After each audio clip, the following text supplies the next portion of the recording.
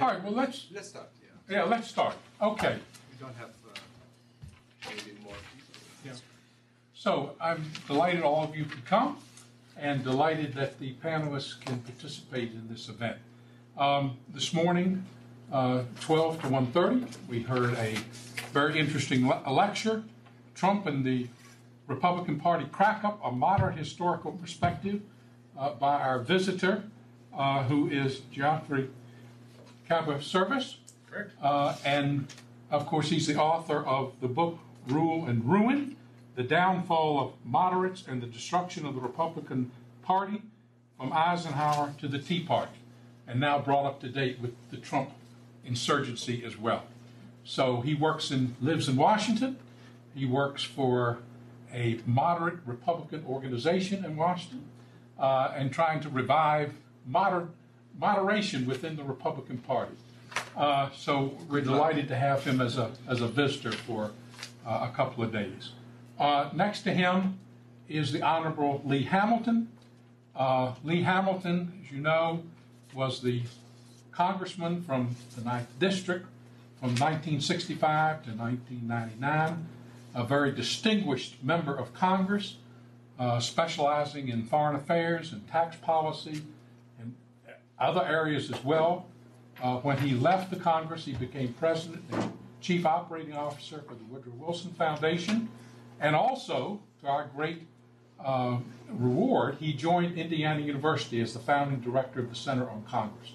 He is presently a professor in the School of Public and Environmental Affairs and in the School of Global and International Studies. And I might say, and I hope Lee will talk about some of these experiences, one of the leading moderates in Congress when he served there, when moderation was somewhat more valued, shall we say, than it is today. And next to him is Professor Leslie LENKOWSKY. Professor LENKOWSKY has had a very varied experience, holding many positions. Or not holding. No, holding and being successful in very many positions before he came to IU, and after he came to IU and left and came back. And notable in that regard, in the various things that he did, was being president of the Hudson Institute. But he's also done many other things as well, really exemplification of public service and the public intellectual. And he is a professor in the School of Public and Environmental Affairs. And the reason that I wanted to invite both of them to speak, and as well as our guest, is because they have all three had not just academic interest in moderation, but they've been on the front lines. They actually have practical experience about how moderation can be incorporated into American public life and politics, but also the challenges that are faced by trying to deal with moderation in terms of our national political life. You know, the theme of the panel is there a role for moderation in America's polarized politics? Well, polarization has gotten all of the play, and moderation has been very much a secondary concern, if a concern at all. But I hope today, through our panel discussion, we can elucidate what possible role moderation might play, what we're missing when moderation is not part of our national political experience, and if it's worth reinvigorating moderation, how might it be done? So it's a pretty wide-ranging discussion. I'm delighted that all three of them could join us, and I'd like to simply begin by just asking each of them to reflect on a bit about the theme of our roundtable. Is there a role for moderation in America's polarized politics? So would you begin with some thoughts you might have about this, about the role of moderation? Or Sure. Yeah. As you mentioned, I work for an organization called the Republican Main Street Partnership that was started back in 1997 by Representative Amo Houghton. Oh my. You, of course, you know. That's right. And Amo Houghton... I think much more highly of you now. Amo Houghton was somebody who was the fifth generation of his family to run what was then called Corning Glass, which is now Corning Incorporated. And he was the CEO there really at the time, and thanks in large part to his encouragement that the internet comes to us today, because he funded a lot of the long-term research in how you would actually get the connected cables that underwrite the system that we have now. He was very forward-looking. Very forward-looking individual. Very interesting guy, too. Of course, the Corning Glass Museum is one of the great wonders that you all must get to if you're ever in that part of the world. Ornamental glass that goes back centuries, and there's nothing really quite like it in the world. It's phenomenal. But Amo, when I asked him about his influences, why he was where he was politically, he said, I was from Corning, New York, which is a relatively small town, and the area surrounding it is very heterogeneous, shall we say. And that is to say that there's urban areas, there's rural areas, there are colleges and universities, there are factories, there's a wide swath of American culture in this district. And to some extent, Amo was and is a believer that the members of Congress should represent their districts. And I remember talking to another member of Congress who went to the funeral of Wright Patman, Texan representative who was from sort of the central area of Texas. And he said, when I went to that district, I understood Wright Patman a lot better because the houses were poor and the farms were poor and the cows looked poor. And you understood why those people felt like they had been screwed by the international bankers and the cities and were very much into the whole cross of gold rhetoric that had been a staple of populism for those many years. So we are a very diverse country. We have a lot of different areas, and it's okay that each area has a different opinion about what's right for it. I quoted earlier today the speech from Learned Hand, The Spirit of Liberty, and the famous quote, "The spirit of liberty is the spirit that is not too sure that it is right." But it's also the spirit that tries to understand all men and women and where they come from, whether you agree with them or not. And I think that's something which is somewhat lacking in American life right now. And moderation, I think, is that, not that it stands for nothing. Of course it stands for principles. It has things that it wants to accomplish, and there's different varieties of moderates. But it wants to understand that it wants to cooperate, and it wants to govern, ultimately. And that is a spirit which, as I said, is somewhat lacking in Congress at this moment. Now, there's a structural problem.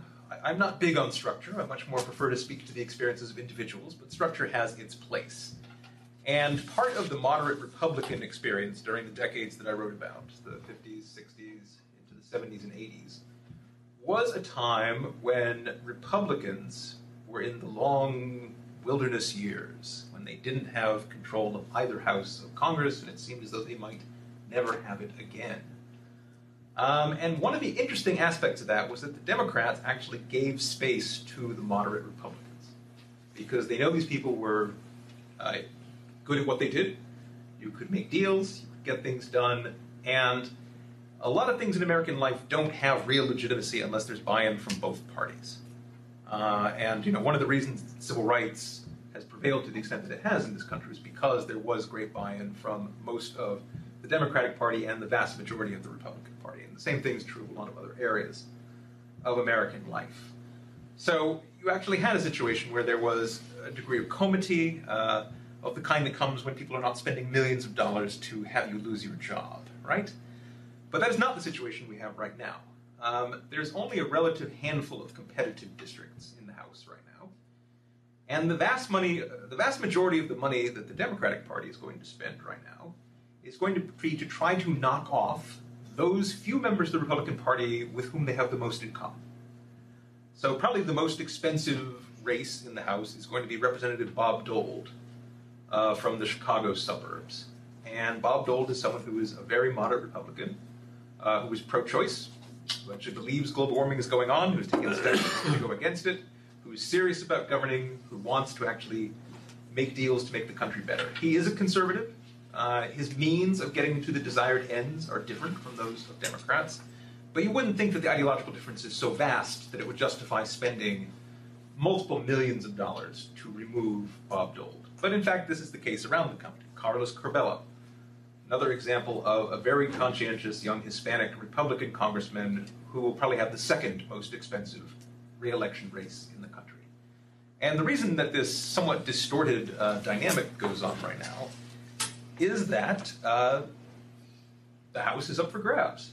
We live in a very divided republic where a few votes can make a difference in the presidential election, as we saw in 2000, where a handful of votes can make make the difference in a congressional election. And the Democrats have a striking chance at taking back both the Senate and the House right now. And therefore that means that the people with whom they have most in common are the people whom they have to knock off.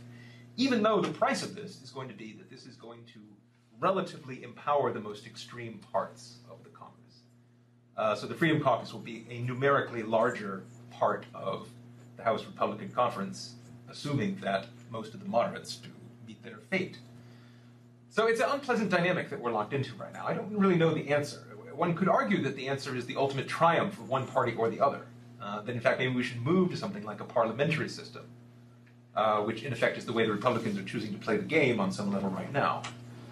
I don't know if that's the answer either, but I do think that it's important to preserve the functioning part of Congress, particularly as all of the things in American life, all the things in congressional life are working against comity and against cooperation.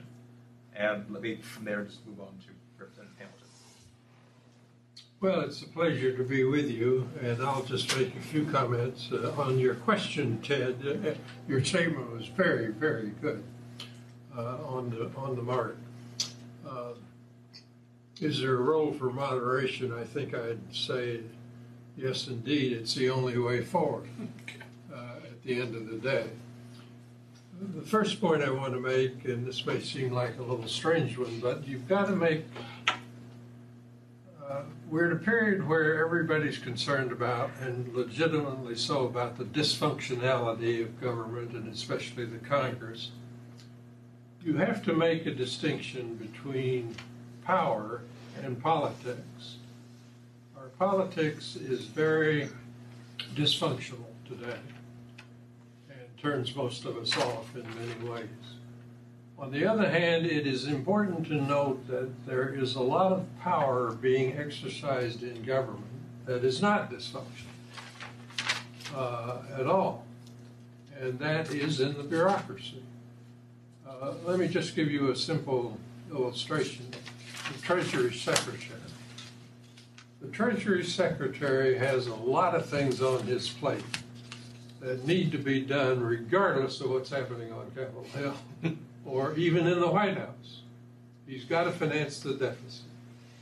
He's got to work with the world trade organizations, the international banks, and all the rest of it. So Jack Lew here is kind of an ultimate technocrat. And you got all this noise about polarization, lack of moderation, and all the rest of it, all of which is true. But there's a vast part of the government that's still operating and trying to deal with the problems that are on the plate. That's a very important thing to keep in mind as you move forward. Now, there are also a lot of problems not being addressed that should be addressed. They'll only be addressed if we get the political side of it right. The second thing is that I think the polarization and lack of moderation really is a defining feature of our politics today. For a politician, it seems to me they have to become trying to think about a way forward here. The first point I would make is that politicians have to accept the environment they are in. They cannot create that environment. So what does that mean? That means you've got so many votes in the Republican side, you've got so many votes on the Democratic side, you've got a president who's a Democrat in the White House. That's the political reality. The Republicans control the Congress, Democrats control the White House. It's amazing how many politicians are unwilling to accept that. You've got to deal with the realities that are there. And the president has power. You may not like the president, but he has the power. And the Congress has certain powers. You may not like the way they're handling it, but you've got to deal with it. So I think a very important thing for members is to look at the environment they are in and figure out how to make the system work, how to address the problems that we have before us. Some of those problems you cannot address in the political environment, and you put them aside. There are some problems that you can address, and you go to work on them, and there are other problems you're not sure, and you set them aside maybe temporarily. I think members have to be, above all, pragmatic in their approach to problem solving.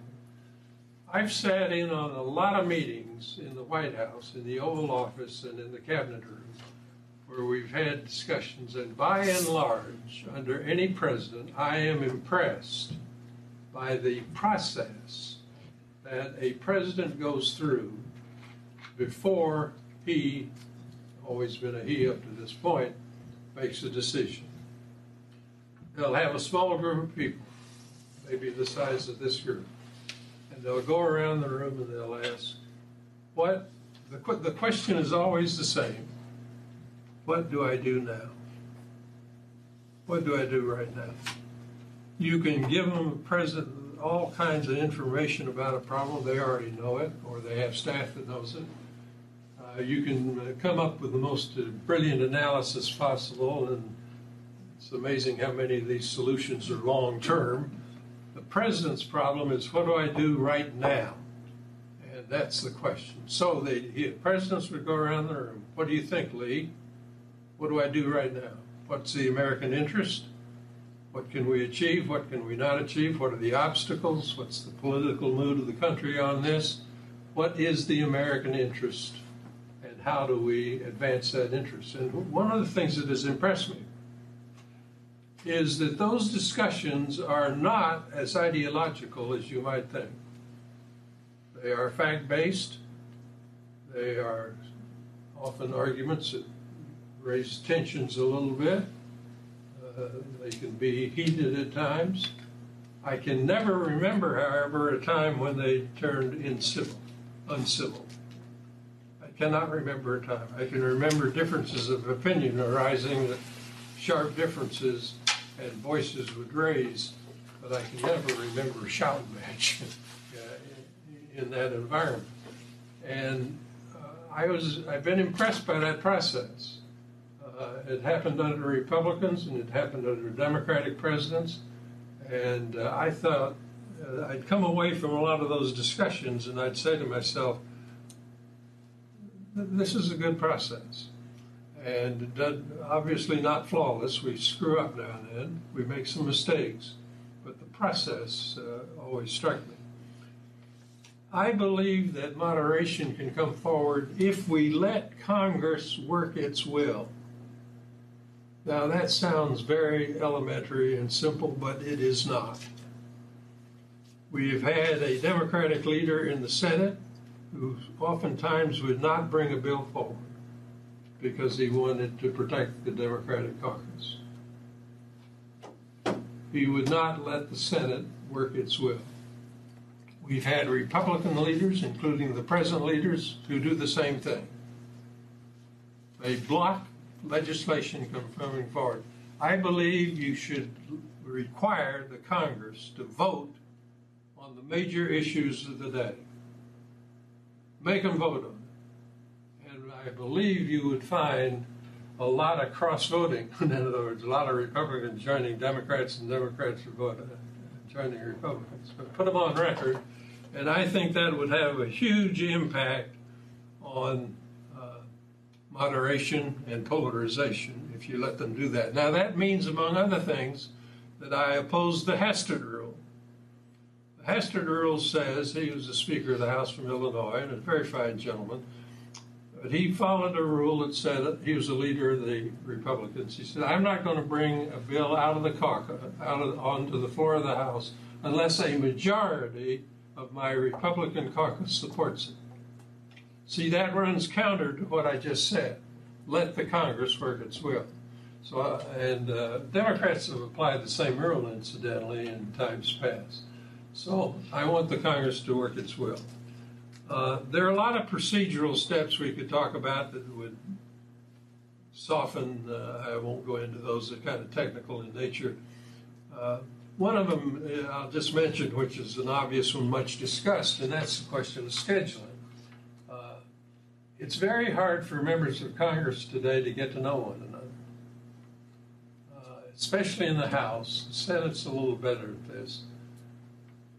Members don't want to come into Washington until Tuesday. They want to leave by Thursday afternoon.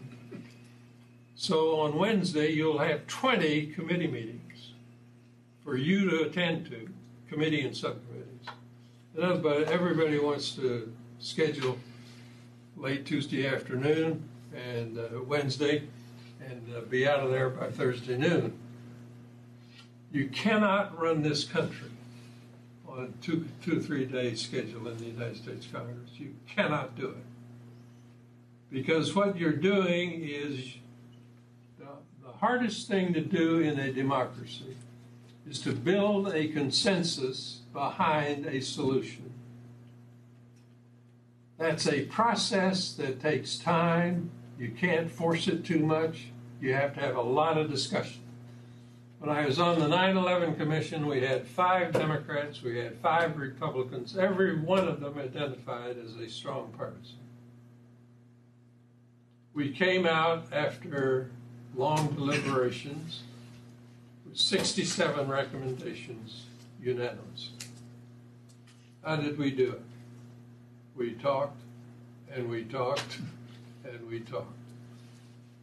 I don't know any other way you build a consensus in this country except talking with one another. I can remember driving across the 14th Street Bridge at 3 o'clock in the morning, several times saying to myself, we will never get this thing resolved. And Tom Kean, who's a marvelous leader, former governor of New Jersey, would say, Hamilton, you're coming back at 9 o'clock tomorrow morning and we're going to start all over. And we kept at it. It can be done. I know it can be done. I've seen it done many times. You can build a consensus behind a solution to a problem. But you cannot impose your will. You cannot get it by Thursday afternoon. You have to let the process run. Now, on the optimistic side here, Yes. you got to remember we got a situation as you described, which is awful. We're constipated, if I may use a word from a different area. We can't get things done. We can't get things out, and it's very distressing. We have a Congress of the United States that cannot pass a budget. Period. They can and have not been able to since the middle of the 1990s. All they do is pass a continuing resolution, which is an abomination in process. They're drawn not up by members of Congress, but by staff. They're drawn up in secrecy with no accountability of any kind. They are brought to the floor of the House for 1 hour of debate, up or down, with no amendments. That is the process by which we now enact the budget of the United States government. It is an unmitigated outrage for the greatest democracy in the world to pass its budget in such a secret, unaccountable fashion. So we have to change that for sure. But the positive side is this. Politics is dynamic. We've got a situation today that we're very discouraged with, but things change. The politics are not always going to be the same. The American electorate is not always going to be the same mood they're in today. The president's going to change. Events will change. Things will change. And you have to have an underlying confidence in the system that it'll work. It's brought us through a civil war. It's brought us through 2 world wars. It's brought us through waves of immigration. It's brought us through all kinds of vicissitudes and successes the system can be made to work. It's very hard to make it work, but it can be. And the final point is this: if you've got deadlock in Congress, you've got to let your representatives know you don't like it. They've got to begin to respond to that. But for you and me, as citizens, our responsibility is the same. We've still got to try to be the informed citizen. And we have to insist with our representatives, it is your responsibility to make this government of representative democracy work. Representative democracy is a monumental achievement. It is one of the greatest achievements in the mind of man, from my perspective. It is a monumental achievement. But nobody ever said it was easy. It's very, very hard to make it work. And members of Congress have to be pragmatic about it. If you're going to solve the problem of the tax code, which is an unholy mess, you're going to have to do it in a bipartisan way. You're going to have support from the middle of the Democratic Party, the middle of the Republican Party, and maybe some will join you on the fringes. I don't know how you get a solution to the major problems we confront that is not bipartisan. The Democrats cannot put forward a tax reform plan and get it through the House. Neither can the Republicans. They're going to have to cooperate. And, I got 5 or 6 more points. I'm sure you... Filibuster, huh? You see my attitude on this thing. You got to hold your representatives accountable for this. One other comment. I can go before any group in America, any group, and make myself look good and the Congress look like a bunch of idiots. Politicians are very good at that, very good at it. But if you're going to change the Congress, they have to change it. They have to change it. I'm tired of people coming around and giving me speeches about we're going to reform the tax code of the United States.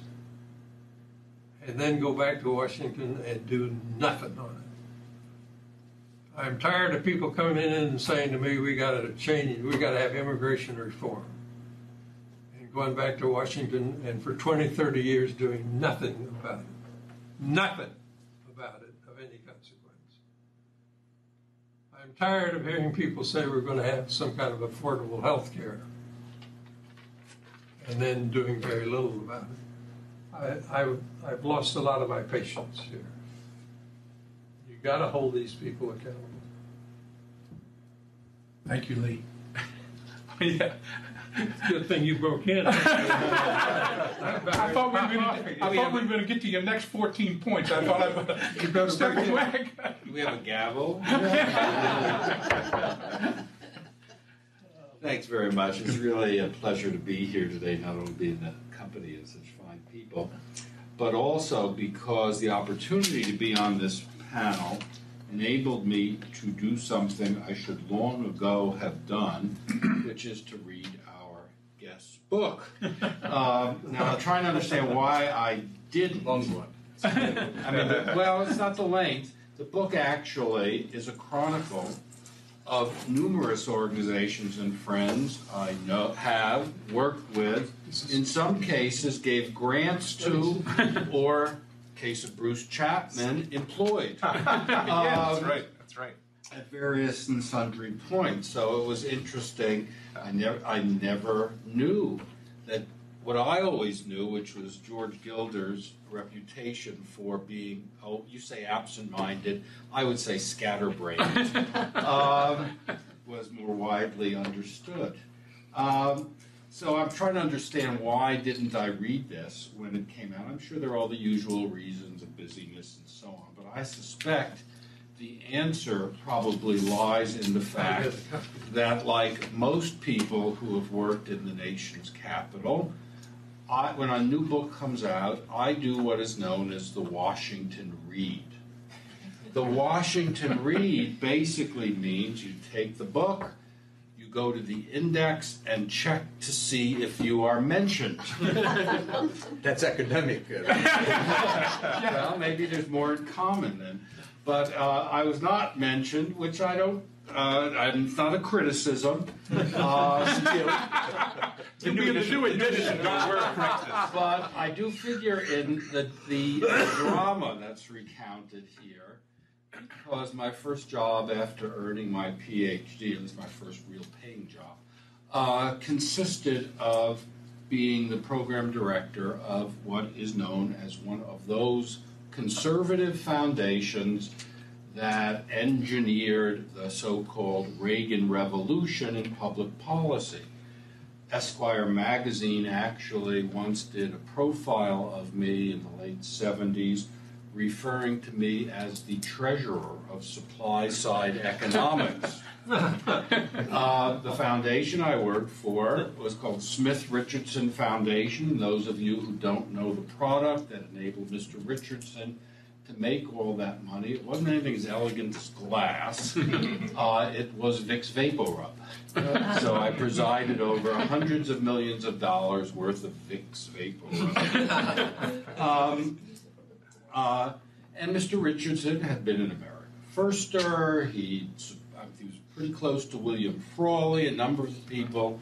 You mentioned Frawley was the head of Schick, who was, I guess, a John Bircher, right? And so on. So when I was being interviewed for this job as a recent Harvard PhD, I consulted a variety of friends who knew something about the foundation. And I still remember one of them, a guy who also figured in these events named Paul Weaver, tell me that unless if you take this job, you will never be able to give a grant to the Brookings Institution. And it gave me pause, but to be perfectly honest, the market for newly minted PhDs wasn't much better then than it is now. I needed a job. I was living, as it happened, for complex reasons in Harrisburg, Pennsylvania, and moving to New York City seemed like a step in the right direction.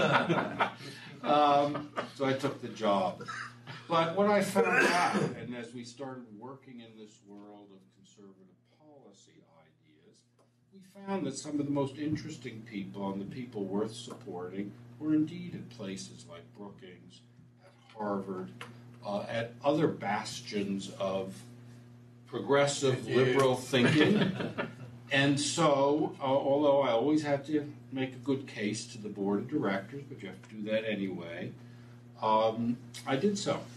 And I think my colleagues at places like the Olin Foundation, the Scaife Foundation, and elsewhere did very much the same thing. In other words, what really fueled our efforts, what if you had to sum up what we did, we moved conservative philanthropy away from supporting any organization with the word freedom or the phrase anti-communism in its name, and toward funding serious policy scholarship, which persuaded people across both sides of the aisles, even though, and this is the point, it is, from another perspective, it could be seen as part of a conservative takeover of the, and has been seen as such, or at least a neoliberal takeover of the policy apparatus.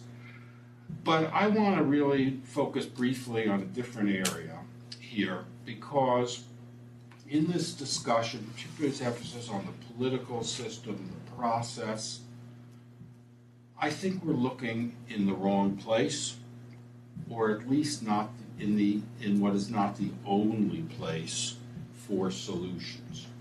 We're here in a room graced by the picture of Alexis de Tocqueville, and I know you're all familiar with his work, so I don't want to summarize at great length, but I want to point out that in his famous chapter on the role of civil or civic institutions, he essentially outlines three functions they serve. One is to take some of the burdens off of government, so government doesn't grow too large and too powerful. A second is as a kind of school for democracy, where we learn how to run meetings, we get information about conditions in our society and so on. But the third one is that we learn what is often referred to as self-interest, rightly understood.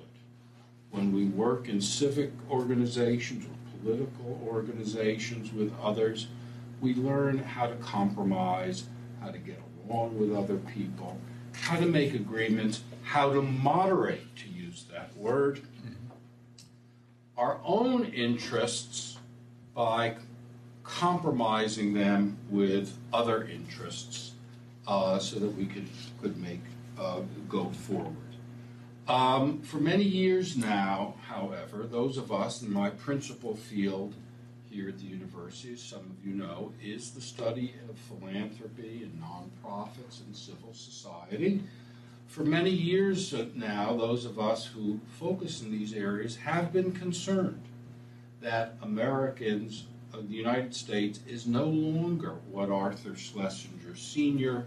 once called a nation of joiners, that by any number of measures, the likelihood of people to join civic associations has diminished, and the kinds of associations we participate, or the way we participate in organizations, is often by writing checks to them, or maybe going online and pressing the button that expresses our opinion of something or other. That kind of face-to-face involvement that leads to action, or at least some degree of consensus that Tocqueville describes, and helps produce self-interest rightly understood, is not something that the nonprofit world, that American civil society, I would argue, is as adept at generating as it once was.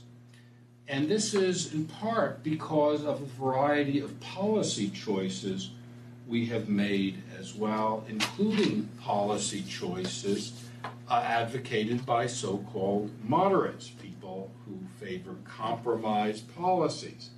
So, for example, in Rule and Ruin, we would learn that one of the first significant areas in which the moderate Republicans of the Ripon Society and others engaged was to try to replace the military draft during the Vietnam War era with what was then called the all-volunteer forces. And this was a successful effort, though it also benefited from conservative activity inspired by Milton Friedman, carried through by a man named Martin Anderson and others. But the same advocates of an all-volunteer military force were opposed to the idea of civilian or national service. I had many debates with my good friend Bruce Chapman over this because one of the things I'm proud to say I participated in was the creation of AmeriCorps back in the 1990s, and then I was privileged to serve as the director of the Corporation for National Community Service. Now, it should be said that AmeriCorps is an entirely voluntary program, which may or may not be a weakness of it. You are not drafted to go work for the American Red Cross. You volunteer. But in the course of that, 75,000 or so people every year find themselves working in civic associations, many of whom would not have been doing that before, participate in this process that Tocqueville described.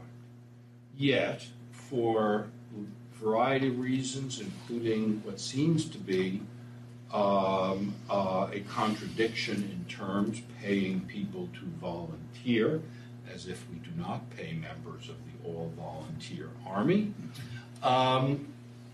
a number of people who would regard themselves as moderates, also a number of people who would regard themselves as conservatives, I should add, feel that national service is not something we should be doing. Another interesting example, which comes up in the book, was an early example of the of what moderates advocate. An important one was what is sometimes called black capitalism, which was an effort really to bring market forces to bear to address the problems of inner city African Americans. This too has gotten a pretty bad name in recent years. It's been critiqued by policy experts of all stripes. And now, interestingly, a man who is often thought of as a leader of the Tea Party conservative groups in the United States Congress is in his own way trying to revive it. I'm referring to Congressman Paul Ryan, who has been spending a fair amount of his time visiting inner city communities, much as Chuck Percy and others had done. Well, my point is, of course, that what we're dealing with is not so much a lack of moderate policy options, but a lack of an ethos of moderation brought about not just by the kinds of political problems we've seen in an institutional problem, but in a larger sense, the changing nature of American society and culture. I've been on the road a lot, so when I arrived home last night, I found my economist waiting for me. And I hope you can see this. The cover story is called "The Debasing of American Politics." Now, that's a very interesting word. Debasing is not about how the various policy options in front of us are inferior. To the contrary, Donald Trump has some interesting policy options, even though he's often not very good at explaining them. By the same token, Secretary Clinton, who prides herself on being a policy expert, has got herself in a variety of options, such as her opposition to charter schools, that many people who know this field think is very ill-considered. But rather, the debasing of politics, at least in the economist's view, and I would agree with this, has to do with the words we use and the conduct we display in our political activity. And I think that's been evident in any number of ways. And yes, largely, but not exclusively through the Trump people, but you also see a fair amount of this, I would submit, on the Democratic side as well. And that kind of debasement is far more worrisome and far more difficult to deal with, I'm afraid, than the immoderation of certain policy options that might be out there. Let me just finish by saying, so my mentor in all of this, the man I went to Harvard to study with, was somebody who figures a little in here, Daniel Patrick Moynihan. And Pat is well known for a kind of axiom. Many axioms, but this one is one of them, that to Republicans, it is culture, the wisdom of the great idea of Republicans is that culture ultimately affects politics. Of Democrats, that the right kind of politics can affect culture, change culture. And I think as we think of the problem of moderation in American politics today, to focus mostly on the policy side, on the institutional side, only picks up a part of the problem and perhaps not the most significant part. Well, thank all three of you. They were terrific commentaries on experiences on moderation and possible role in our politics. I'm just going to ask one more question of each of them, and then I'm going to turn it over to all of you to see if you have some questions, and they may have some for each other, which would be fine as well too. And that is just to think a little bit about how you go about forging compromise, bipartisanship, consensus. It's a process, but it doesn't seem to be one that we understand very well, or at least we find it difficult to bring it into being. And I'm just wondering, we seem to have this, perhaps it wasn't but a golden age somewhere in the past where this was more possible, but it seems that increasingly it's less possible to forge a consensus. And I'm just wondering what's your thoughts about, have we actually moved away from our capacity to form consensus, to build bipartisanship, to develop compromise solutions to our problems, or have we not done so? And if so, what keeps us from being able to enact, policies that genuinely have support across a majority of our voters, a majority of our parties and politicians? I'm going to try to keep this one quick. Yeah, keep it quick. Because I would That's like to good. get the audience a chance to get involved here. I'm just going to mention that one of the interesting books I read this year was by Robert Toombs called The English and Their History. The first history of just the English rather than the British here. And one of the things he talks about is the political culture of England and really how a synthesis was formed out of bloodshed and strife, but essentially where the Whig position that leaders owed some respect to the will of the governed, as well as the Tory position that those who ruled respect allegiance to the government and cannot just change it with violence. These came together to form a culture that was a culture of moderation. Moderation was seen as one of the highest of virtues. Compromise was seen as a victory, not a defeat. And you heard a lot of pronouncements against enthusiasm and fanaticism and superstition and hypocrisy, which were all terms used for the opposite of moderation. And even today, this persists in England, to some extent in Britain as a whole, in a dislike for really vituperative, personal, insulting political discourse.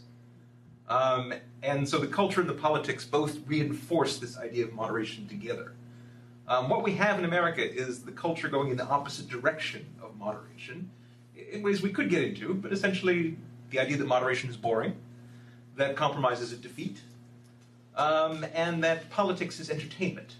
And the highest form of entertainment is when your side wins and triumph over the defeated corpse of your enemy. And what we really need to do is recover the culture that the Founding Fathers imbibed, which was this English culture in praise of moderation, in praise of compromise, in praise of agreement, and opposing the things that drive people and nations apart.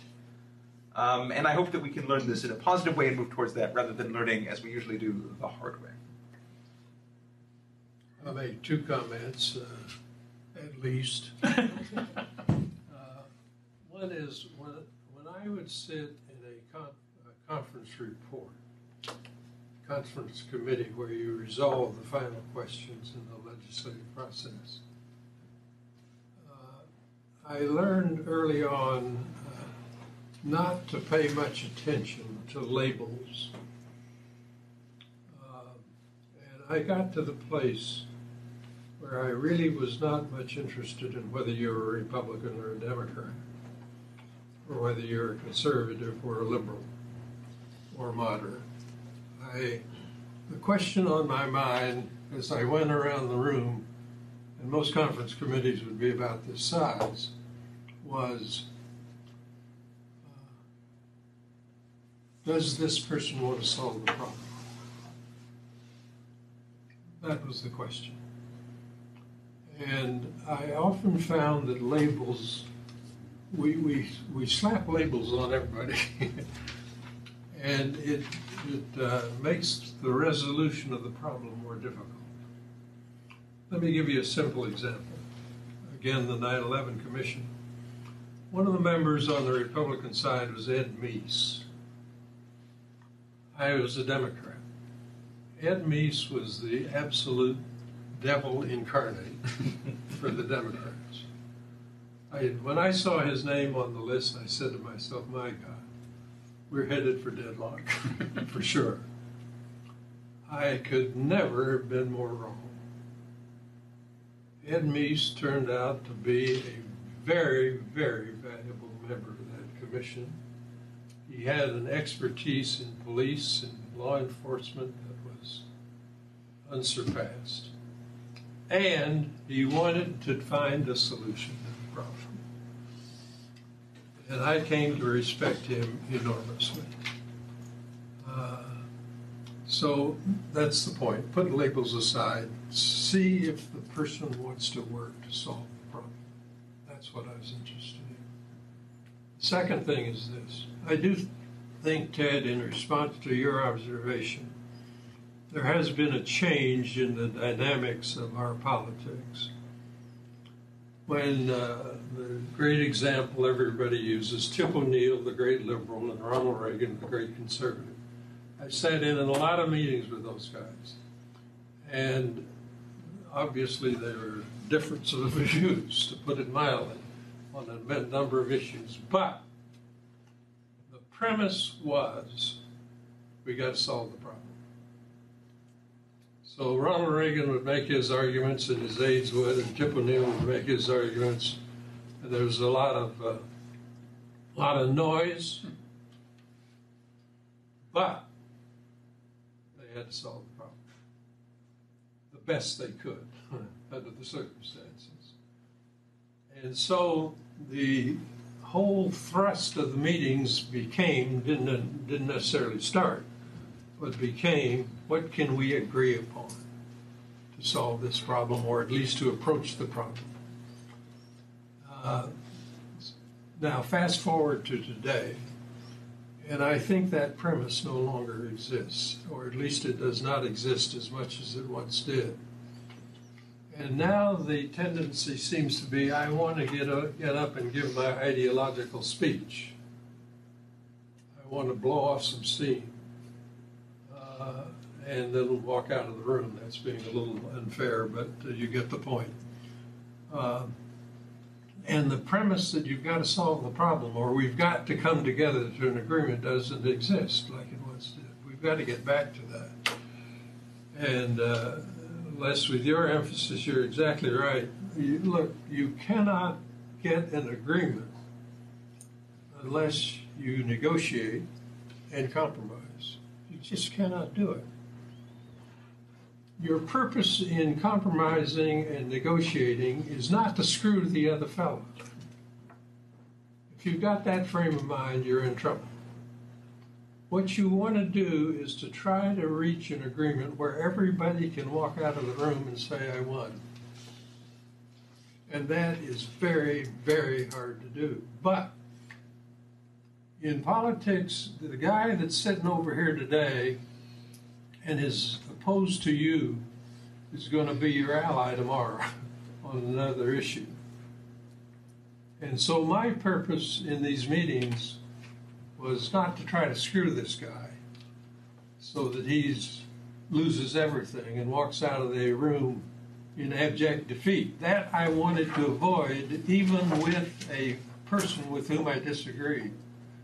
And I wanted to be able to find some way that that guy or gal could walk out of that room and say, well, by golly, I got this.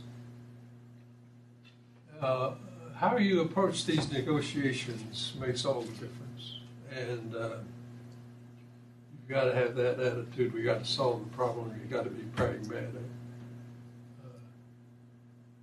Everybody has to win a little bit. And you don't want to defeat. You don't want to destroy your opponent. Give him some running room and let him go back to his caucus, conservative or liberal, and say, by God, Hamilton was all wrong on this, but look what I rammed down his throat. That's okay. If he agreed with me on the overall package, he could go back to that caucus and say anything he wanted to about me. You got to reach an agreement. Now, a lot of people don't like deal making. Every single line of the Constitution of the United States is a deal. Every single line, a compromise, concession. When I went to high school, we had 130 million people in this country. Today, we got 320. It's a great, big, complicated country. So I come out of a hotel in Miami, Florida, want to read the newspaper, put my 50 cents in, it says the Miami Herald, I draw out the paper, can't read a word of it. It's all in Spanish. And I turn around to the guy and say, where do I get an English language newspaper? He said, we don't have any around here. Got to go down the street a quarter of a mile. I go down the street a quarter of a mile, go into the drugstore, a big sign. English is spoken here. I'm not talking about Caracas. I'm talking about Miami. Big country, extremely diverse country, and getting more so every day. And boy, making that thing work is tough work, hard work. You know, I ran for office 34 times. Not one time did anybody ask me the question, Hamilton, can you negotiate a deal? They wanted to know my position on abortion and the role of the U.S. in the world and all the rest of it, which is fair enough. Those are good issues, and many thousands of more. But what you need politicians that can make a deal. You may not like the name Lyndon Johnson, or you may do it, but Lyndon Johnson was a deal maker. He really was a deal maker. And the thought on Lyndon Johnson's mind was, how do I get your vote? If you wanted a bridge built, by God, he'd get a bridge built for you. If you wanted to go see the Pope, he'd send you to Rome to see the Pope. It could be totally irrelevant from what you're dealing with. If he could get your vote, he's going to strike the deal. Now that really turns off some people, really turns them off. Without the country, without deal making, the country would collapse. Let me just say very briefly this, because we do want to get everybody involved here. Yes. The mention of Reagan and Tip O'Neill, which I agree we hear commonly. We forget that both of these gentlemen were products of what we who study nonprofits like to call the golden age of fraternity. The country in which they grew up was full of all sorts of clubs, membership groups, fraternal societies, sororal societies. People joined those as a matter of expectation and habit. And in doing that, they learned how to make deals with others, how to compromise. So I would ask the question, as I have been through my professional career, what could we do today? I mean, clearly, I wouldn't say clearly, there are still arguments, but most people would say we no longer live in that kind of age. What could we do that might foster it? And what can we do that would be realistic? I would love to make a program like AmeriCorps a mandatory program where every young person, upon graduating from high school or college, would have to spend a year or two, but that is unrealistic, and it probably wouldn't work at that scale anyway. So are there other things we can do? Well, I'll offer one example I tried unsuccessfully to do when I was in the Bush administration, George W. Bush administration. Today, those of you know, many of you know, if you were to make a gift to a charity and you fell in certain tax brackets, we allow you to deduct the amount of your gift. If you were to volunteer for an equal amount of a time equal to the amount of money you might donate, you can't deduct it. We encourage people to give money, but not to give time, notwithstanding always talking about time and money are interchangeable. So, since in his 2002 State of the Union message, contrary to those who say President Bush only urged Americans to go shopping, he ended the State of the Union, which is the one that begins with the axis of evil. It ends with a call on all Americans to volunteer, or as he put it, to fight evil by doing good. Speechwriter's phrase. And this was my program. So we designed essentially a tax credit for volunteering. So within certain parameters, you could get a credit against your income tax if you could demonstrate, and there are complications of verification and so on, but there are complications like that with donations of money too. You demonstrate that you had volunteered. I don't think it even got to, I mean, I got it through my handlers at the White House, but I know they got to first base with the Internal Revenue Service. And I don't know what would have happened if they moved it into Congress, right? Next thing you know, it would have been amended, so the definition of volunteering probably includes all sorts of things, you know, that are only loosely related to what we think of as volunteering. But would that sort of thing work? I don't know. But I do think we need to be creative in thinking about ways, whether for younger people, older people, another thing we did, which I mean, John Kenneth Galbraith said the first step to dealing with a problem is measuring it. And so in 2002, I got the United States Census Bureau to do the nation's first official study of volunteering. And it has now come out every year since. There's lots of information there that we could use if we wanted to use, and even more a platform on which we could probably get more information. How much of that we're doing, I don't know. But those are the things we have to think about if we really want to create the cultural fabric. Now, there are other elements of culture, another unrealistic idea. We've heard a lot about Al Gore recently. I want to wage a campaign to bring back Tipper Gore, who famously campaigned against the trends in rap music and so on. I think it was even pre-rap music. Some rap music, but it was, you know, I mean, the state of television, movies, and so on. I don't have to comment on. But again, I don't know what we can much do about that in a legal system that values, as it should, freedom of expression, which leads itself to a certain sort of license. Great. All right. So, yes. Yes, I have a question. I would like to know from each of your perspectives, in your view, what do you identify as the key inflection point from where we had this turn from having compromise and moderation to when we no longer? So, for example, you've given the discussion that still with Reagan and O'Neill, they still had this.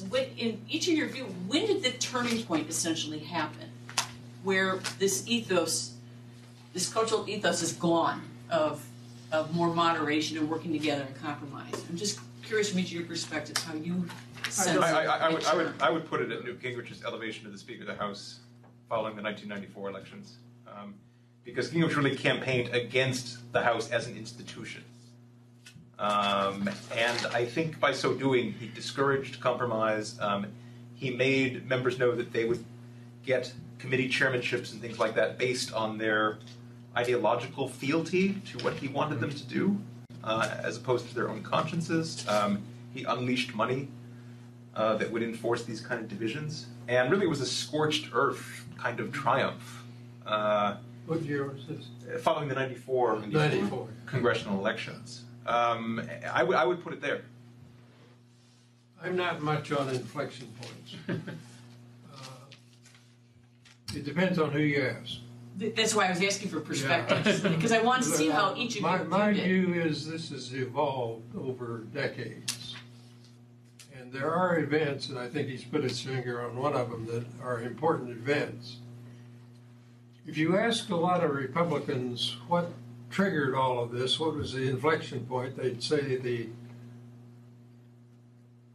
election in the 8th Congressional District of Indiana. Frank McCloskey. Yes, stolen election. Who was that? Yeah, Frank, whoever was involved. Anyway, you had the election and the Democrat won by 3 votes or 4 votes.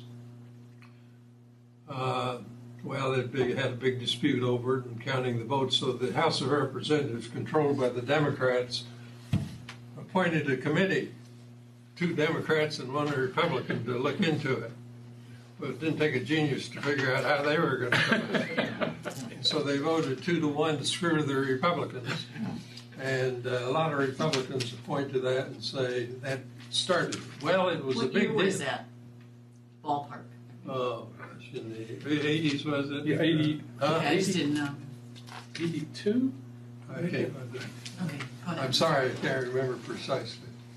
But in any event, there have been a lot of events along the way when the Republicans thought they were screwed and the Democrats would think they were screwed.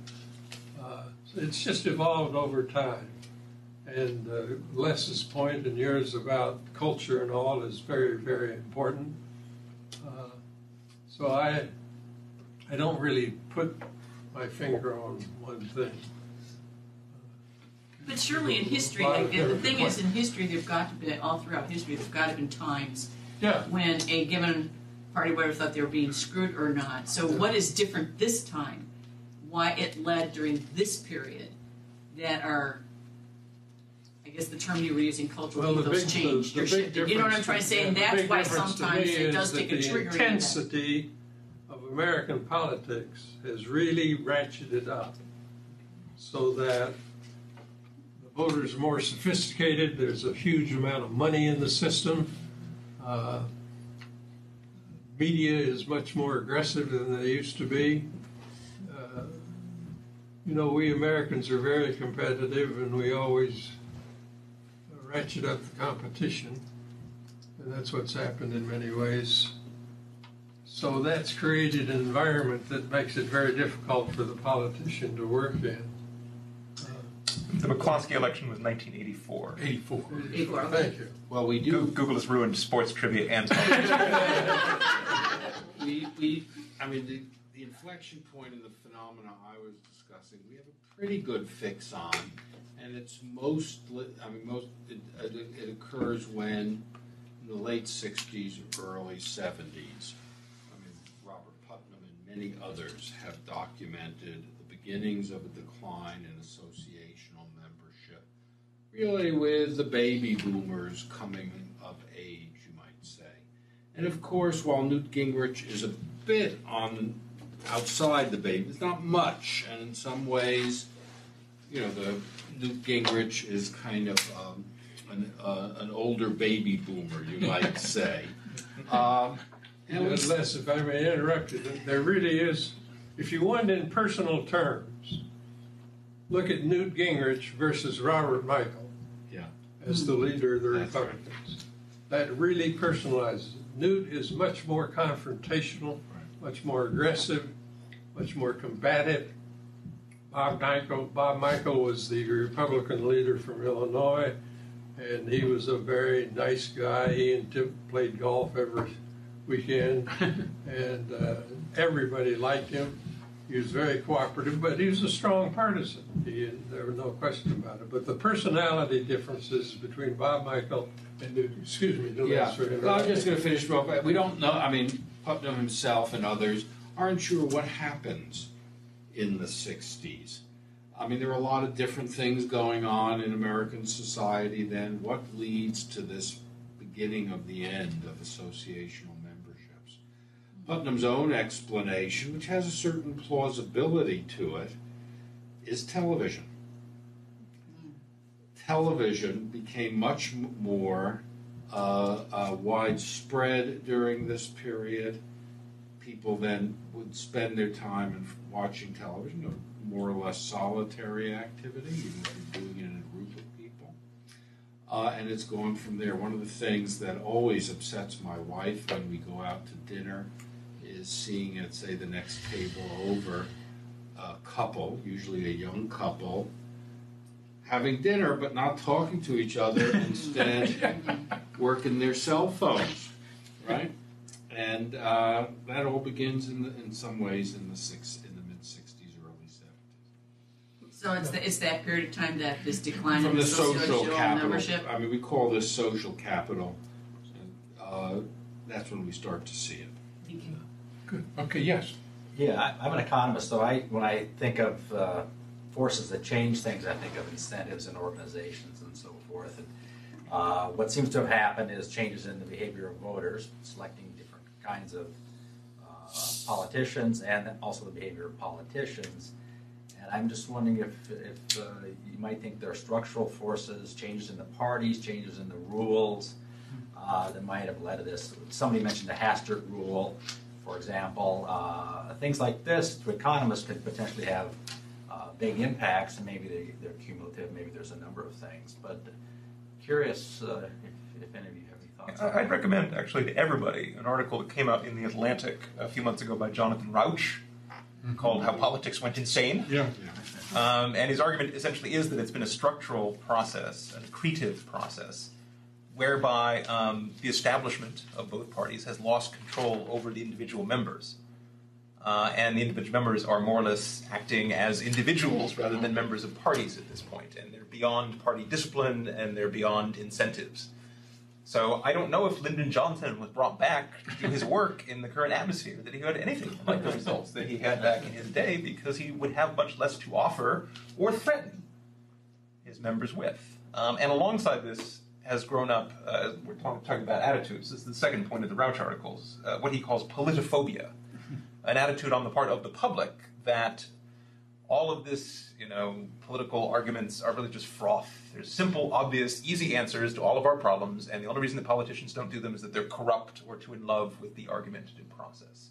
And this is cynicism writ large, and it extends to maybe 40% of the population, by some estimates. And so this also is a different structural situation. You can appeal less to that kind of a population than you could back in the day. Can I tell you one other thing? I mean, there are a lot of different incentive-based explanations, the changes in the political party system and so on. But I wanted to mention one that I know my friend Lee has been involved with, and we can also document this. When I was a sixth grader in a town in Connecticut, I took civics. It was required in most schools. Roughly about that time, there was also usually a Problems of Democracy course or something like that that was required of students in high school. However, especially in the wake of A Nation at Risk, and even more so through the 90s and No Child Left Behind, the incentives in schools were essentially to teach reading, mathematics, more recently STEM subjects. And so the time, I was just talking to our mutual friend Mike Sample today at lunch, and it was he or maybe Valerie who reported to me that surveys of teachers show that they spend about 18 minutes a week teaching anything that might be called civics. Oh, boy. And again, even then, I once did a speech that didn't endear me to political scientists, in which I laid the blame for this in part at the feet of political scientists and political economists. Why? As we all know, if you take an introductory political science course in college, one of the first things you will be told is your vote really won't make a difference. I actually, when I was talking as a public servant, had a young person at a speech in Minnesota. I was urging people, that young people, to be engaged. I said, why? Doesn't the 2000 election show that our vote really doesn't matter? Well, when you're in public life, as I think Lee probably knows, it's amazing how many obscure facts can come out of your head when you're confronted with questions. And of course, while we all focus on Florida in the 2000 election, there are actually 7 states, of which Minnesota was one, where the margin between Bush and Gore was 1,000 or 2. So if you were a Minnesota voter and say my vote didn't matter because of the Supreme Court, well, a few thousand more voters had come out one way or the other, there wouldn't have been a Supreme Court decision. Well, in my very cynical way, and you're an economist, the answer is money. I was thinking about that. Government has become very, very big, no doubt about it. And the budgets of every government, local, state, national, have just gone way up.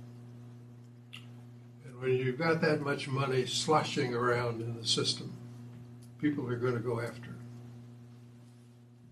I used to ask myself the question, why would the CEO of a Fortune 500 company come visit Lee Hamilton?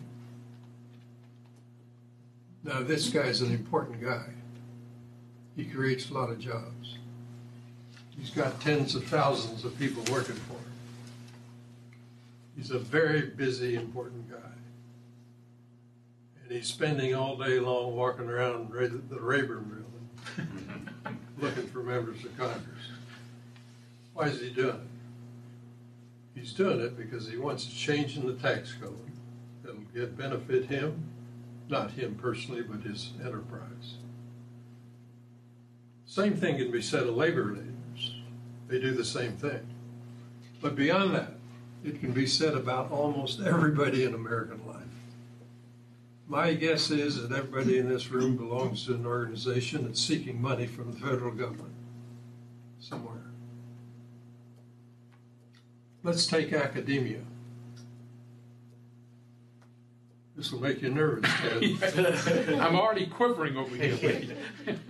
About 70% of the money for research, this is a rough figure, please, for research in academia today comes from the federal government. If you are a professor and you want to get money for a project, you look at what the federal government has available. And the federal government, incidentally, I'm beginning to worry a little bit here about academic freedom because the project is tilted to satisfy the government and their demands. But the incentive to get that, the research is money. Now, it's also private money. Campaign for, you want to get, look, if I got a bill pending before the subcommittee of the Ways and Means Committee on banking regulation, the banks of America, particularly the big ones, are all over Capitol Hill. And they, you know, we've got 20,000 lobbyists there. And boy, they are sophisticated. They know exactly what's happening in that subcommittee. They've got language to hand to the member to introduce that will benefit them.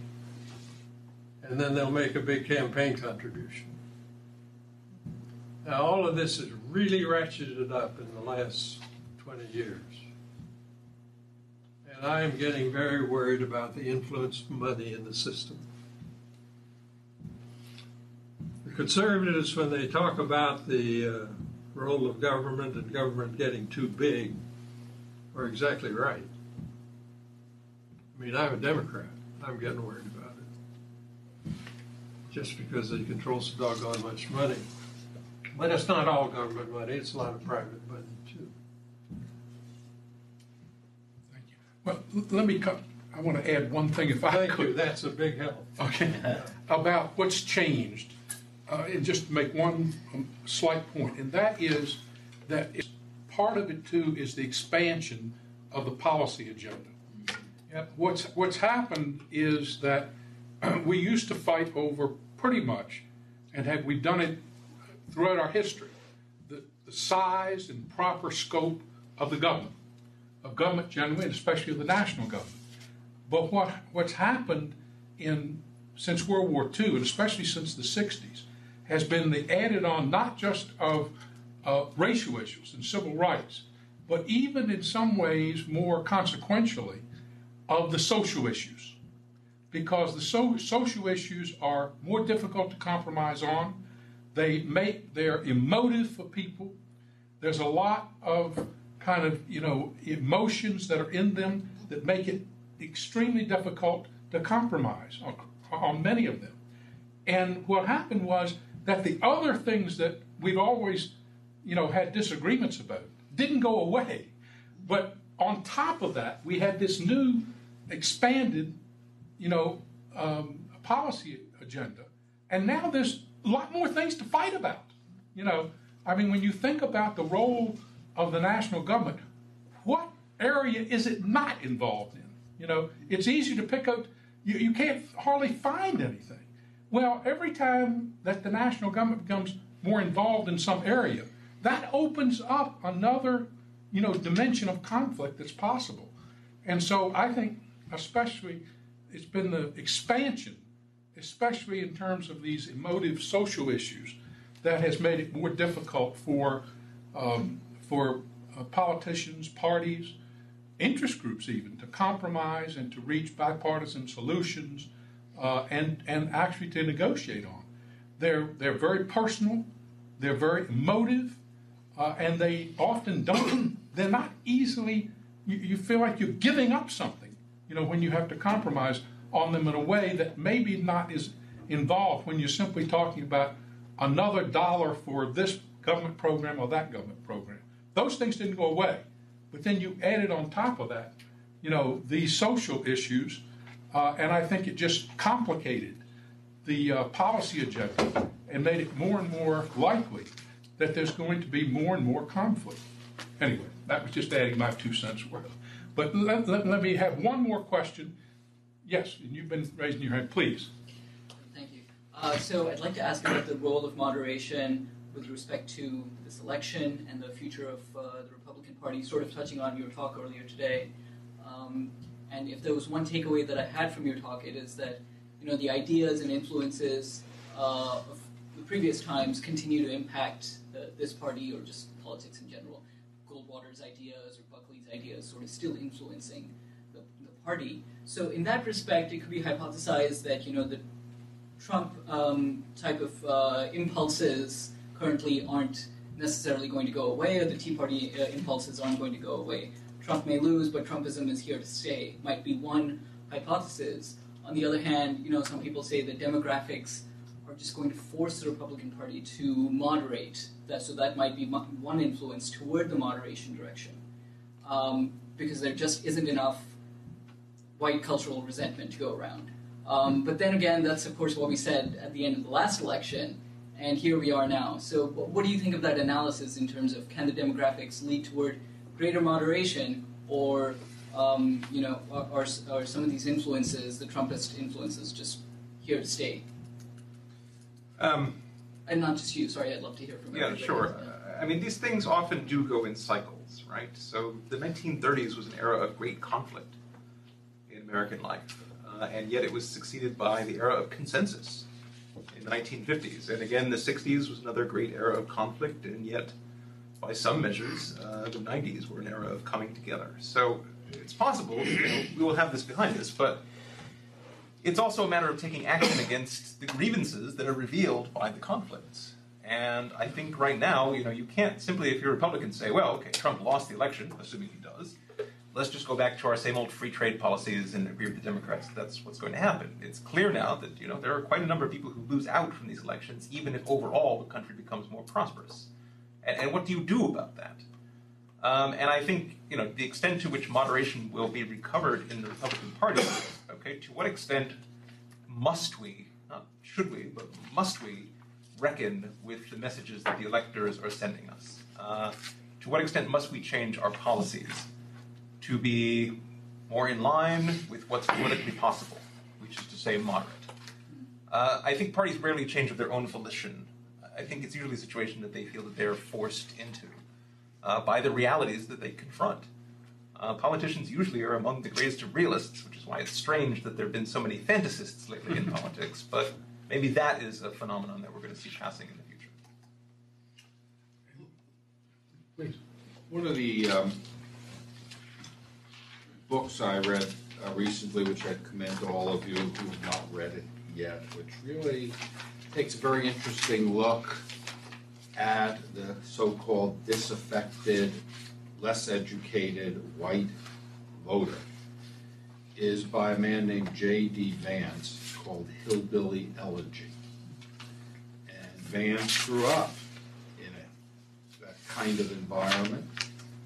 managed to get out of it with a lot of help from the U.S. Marines, and eventually went on to get degrees from Ohio State and Yale Law School.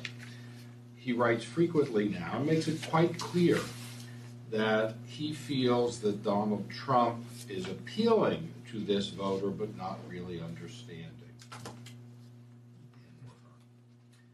And that there will still be, in the wake of his defeat, a group of people, not small, who feel pretty marginalized and indeed snubbed by one or another type of elite group in society. And so I think the challenge, as I read this kind of information, another just heard recently about evangelicals. And one of the puzzles of this election is, why is the evangelical vote still holding there behind Donald Trump, a man who, to put it mildly, you wouldn't think has the values that evangelicals profess.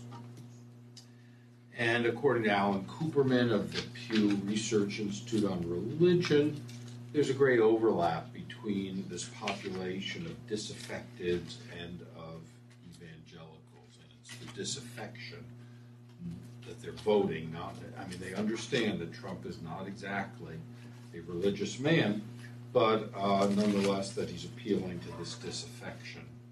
That's what's driving it. So then the question becomes, what does one do about this kind of disaffection?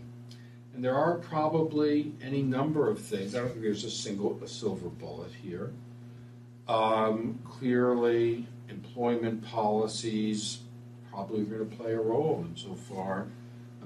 As we have been, growing areas where people with good educations will prosper and those with not so good educations won't.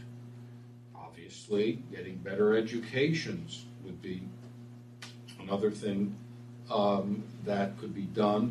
And then there are other sorts of policies. I was, here at IU, something I applaud greatly. We've just started a program this year in which faculty, and I have done so, have been asked to mentor young people who are the first in their family to attend college. Now, we don't fully appreciate what a jump it is from this world of the disaffected to the world of IU.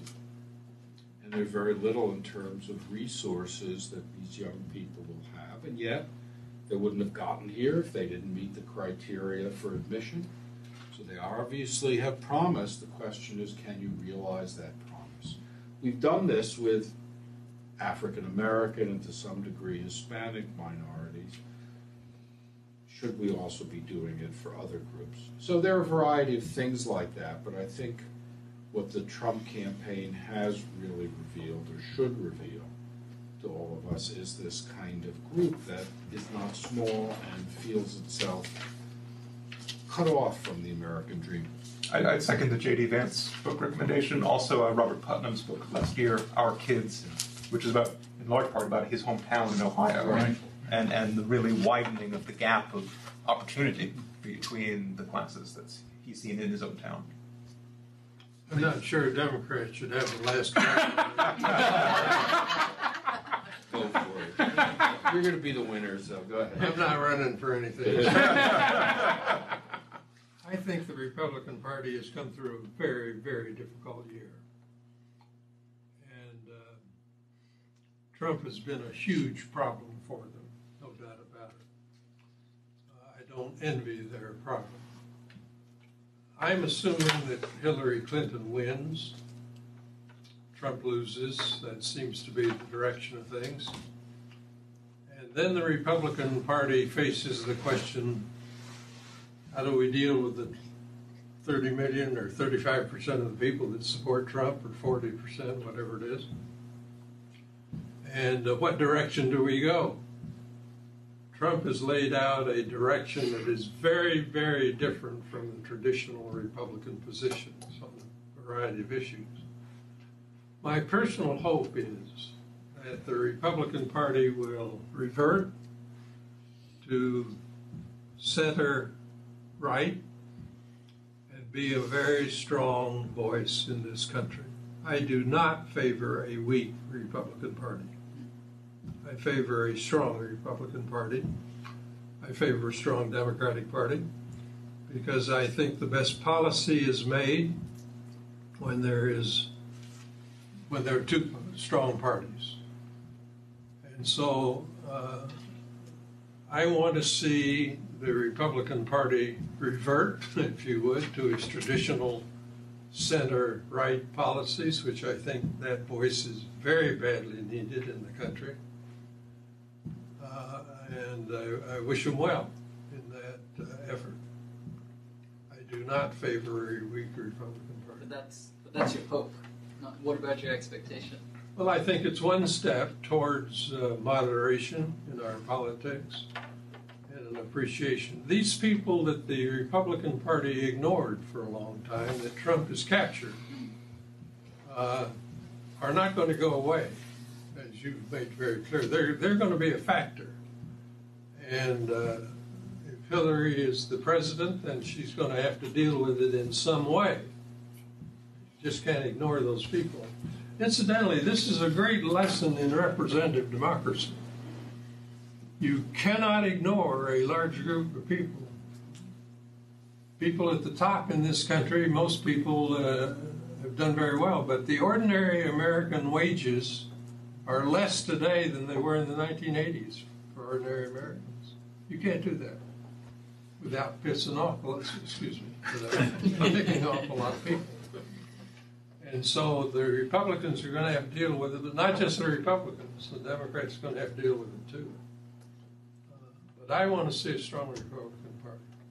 On that optimistic note, let's thank our guests for some terrific comments.